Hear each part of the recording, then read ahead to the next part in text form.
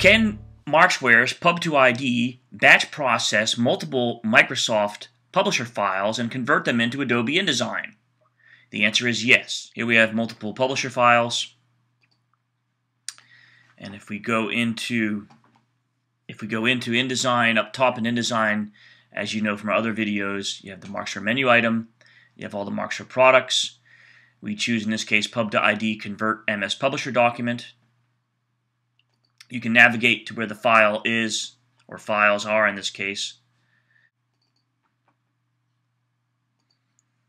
You can select and choose the Apple or Command key and choose different documents that way, or you can simply hit Shift and select as many as you like on the Macintosh. Similar will apply on Windows.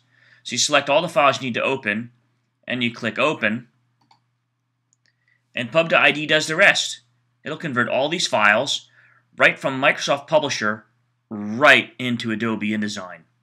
These are now fully editable documents. You can go in and change text, move images, resize, everything. But PUB2ID will convert all styles, all fonts, all images, all colors right from Microsoft Publisher into InDesign. That's been Markzware's quick tip for the day.